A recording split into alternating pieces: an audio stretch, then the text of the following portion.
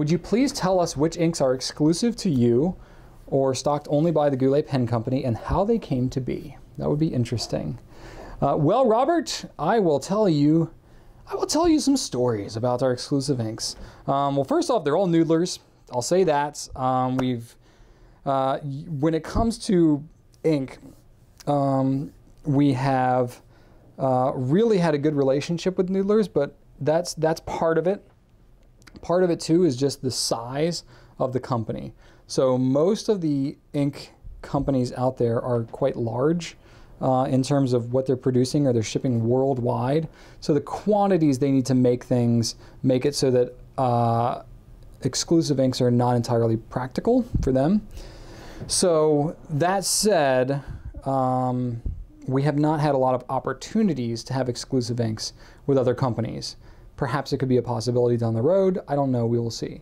But Noodlers has been our golden opportunity for exclusive inks. That said, most of the exclusive inks that we've ever had have just been opportunistic and not things that we've actually developed ourselves. So I'll take you through them all. Let me start out with ones that we no longer carry because it just seems like a good place to start. Noodler's Russian and UK inks. Now, Nathan made a whole slew of these things, but there were several that we carried at one point in time. We had Noodler's L. Lawrence, Matahari's Cordial, Empire Red, Socrates, Tchaikovsky, Dostoevsky, Essenin, Kuprin, Rachmaninoff, and Pasternak. And Jenny, don't even try to throw images on all these if you can't. I don't know if you can, maybe. Jenny's actually not even here today as I'm recording this, but Jenny, if you're editing this after the fact and you're trying to find images for all these and you can't, it's okay, because we don't carry them anymore. But we might have them somewhere. But anyway, so these are all, they were all like permanents and light fast and all this kind of stuff. Very kind of extreme properties. They were all more expensive. And you know, like all the Russian ones were all like UV reactive and stuff like that. So they're pretty kooky inks in terms of their properties.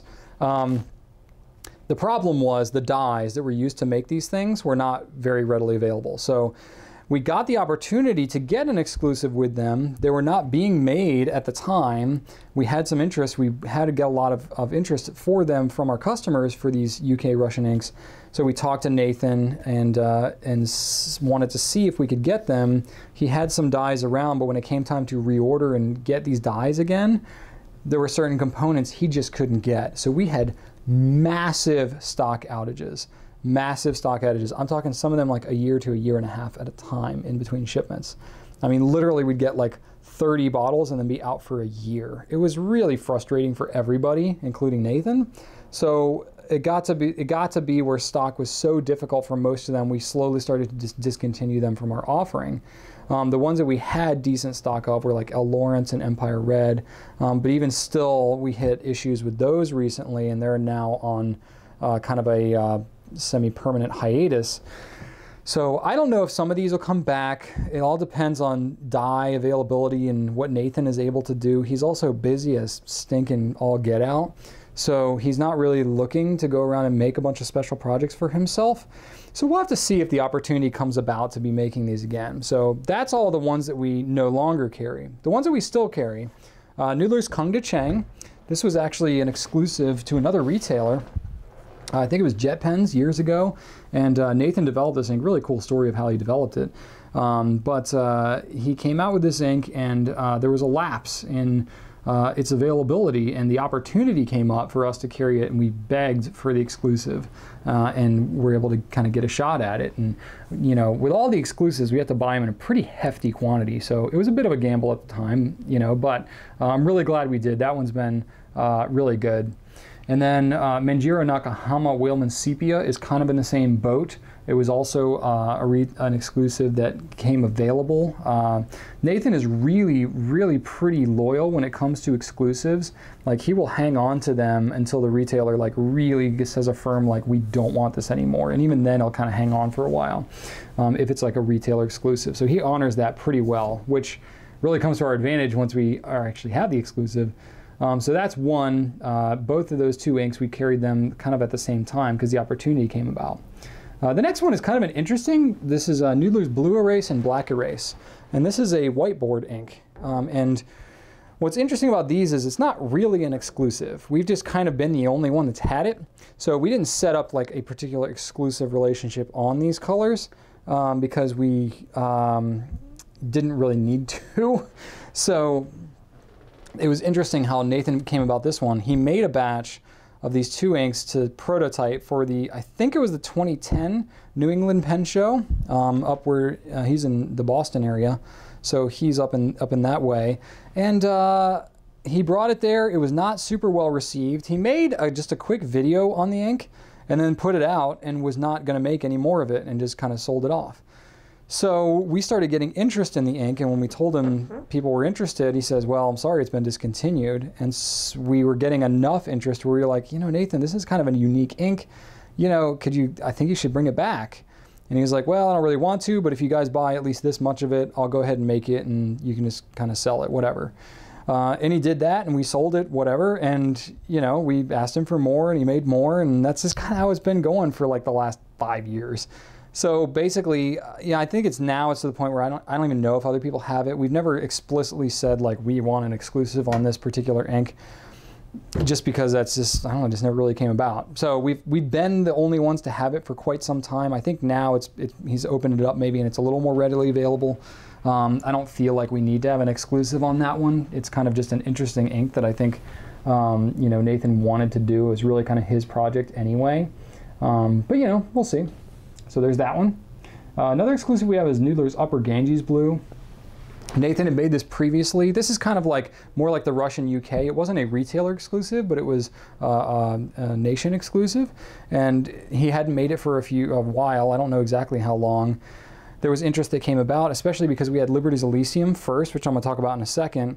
And then there was some interest in getting a more permanent version of that ink, which is essentially what Upper Ganges is. And so when we asked him about making it as an exclusive, he was like, all right, what the heck? So we started getting that as an exclusive, and that's pretty much it. Next one we're going to get into, we have 2 inks that we have actually had a heavy influence in developing that we really consider like our Goulet exclusives. Like we really, it's one thing to like just have an exclusive ability to sell something. It's another thing to actually develop it, because like these things are like no one else is ever going to have these, because we're never going to give them up. Noodler's Purple Heart is the first one. It's the first true exclusive that we developed with Nathan. And it was basically, I'm a big George Washington fan. I think he did a great job in starting our country. And I'm from Virginia, so very familiar with Virginia history and all that. So I wanted to do a Virginia-themed ink specifically around George Washington. So Nathan and I threw around some ideas. He mentioned that he had been prototyping, like, you know, we talked about having something that was maybe lubricated and stuff like that. And he says, well, I've got this lubricated purple I've been playing around with. And we were like, well, George Washington, the Purple Heart, you know, badge of military merit. Could we do something there? He prototyped it. You know, we saw the ink. We were like, oh, this is really nice. Let's do that. So we themed it. Nathan really did all the theming and the design work on the bottle and everything. We just kind of gave him the idea, and he's kind of a genius when it comes to that stuff. So he really did the heavy lifting. And then Purple Heart was born. It was pretty well received. And you know, I think a good job was done with that. And then Liberty's Elysium was really the one that was kind of the big one. So Liberty's Elysium kind of came out, and I really wanted a Patrick Henry themed ink, because I went to Patrick Henry High School. Scotchtown, which is where he was born, is right up the street here. There's a lot of Patrick Henry things, you know, in Richmond here. He's got the Give Me Liberty, Give Me Death speech that he gave and all that. And there's a lot of very rich Virginia history related to that. So we really wanted a Patrick Henry themed ink. And I really wanted, that was kind of the theme. And then the color, I wanted it to be a Goulet blue. I really loved Noodler's blue. I was really hot on that ink at the time. I clearly have an infatuation with cerulean blue. So, and that goes back to like my childhood. And that's what I really wanted. I wanted ink that would match the Goulet blue splatter that we have for our logo. So I basically wanted that, but with permanent properties. So I wanted that theme with a Noodler's blue that was permanent. As permanent as possible. And that one was actually a little bit of drama, because when we came out with it, Nathan, you know, we tested it, prototyped it, we were like, cool, looks good. We were like, well, it's not like, you know, Noodler's black level permanence, but you know, you can, the vibrancy washes out of the blue, but there's still a very readable, you know, color that's left behind. It's a little darker shade of blue that's left behind, but we considered that to be permanence. There was a bit of drama on, you know, FPN and some of the other places that came out when we came out with that ink, because, you know, we decided with Nathan to call it bulletproof, because that it was either bulletproof or not back at that time.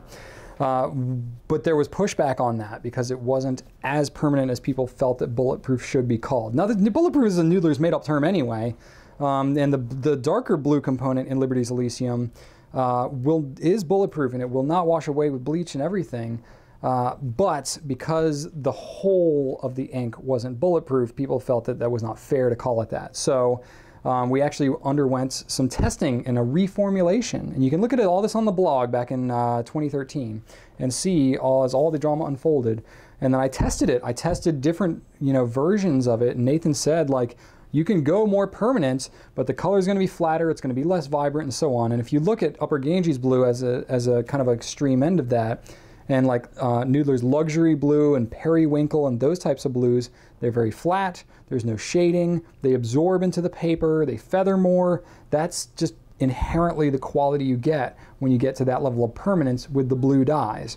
So it was a fine line. So it was essentially like, if you think about it as a gradient, you could get more on the Upper Ganges, you know, luxury blue side of things and get a lot of permanence, but less of the other factors that you like. You could go more towards the Noodler's blue and have like no permanence, but with a lot of vibrancy.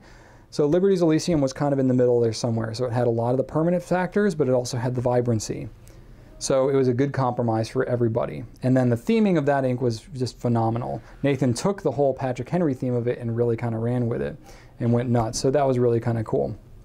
So Liberty's Elysium is definitely like what I consider to be our flagship ink. It is one of the best-selling inks that we have overall, with all brands, all colors.